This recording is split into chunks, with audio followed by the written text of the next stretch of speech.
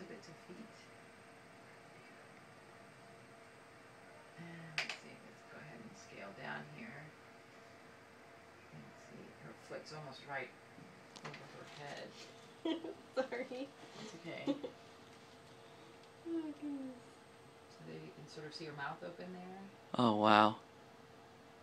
It was. Okay, there she is. So her head's over here where you are? Yeah, I'll show you where it's at in just a second.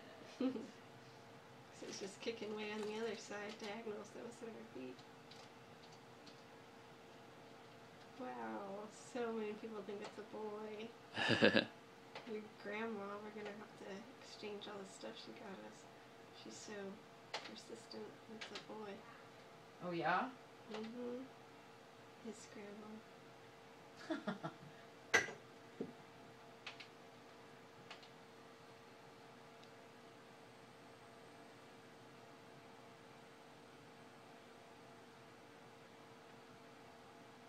Always wonder what makes them think that, you know, that. Her little mouth. See her mouth moving? It was just for a second. Yeah, I saw it.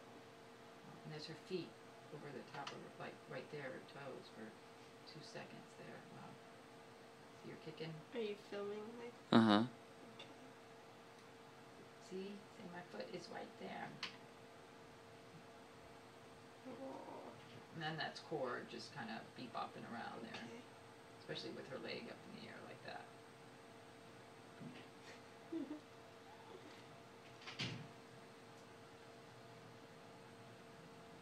Oh, that's my bladder. And our fingers, all 5 by the way, well, for as long as they stay there, all 10. They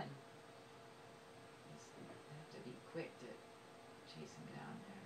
There's our Dang it, I keep moving. and of course that's our heart right there.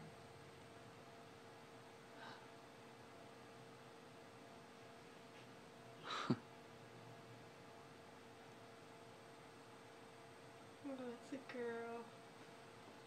Wow. So the next thing we're going to do is measure her. Okay.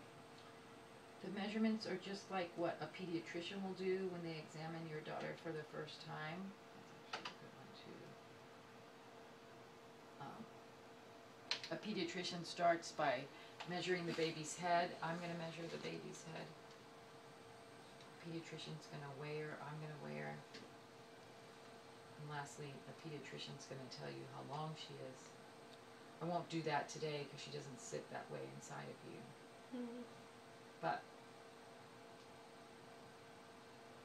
I will measure her femur length, and that gives us an idea of how well her bones are growing.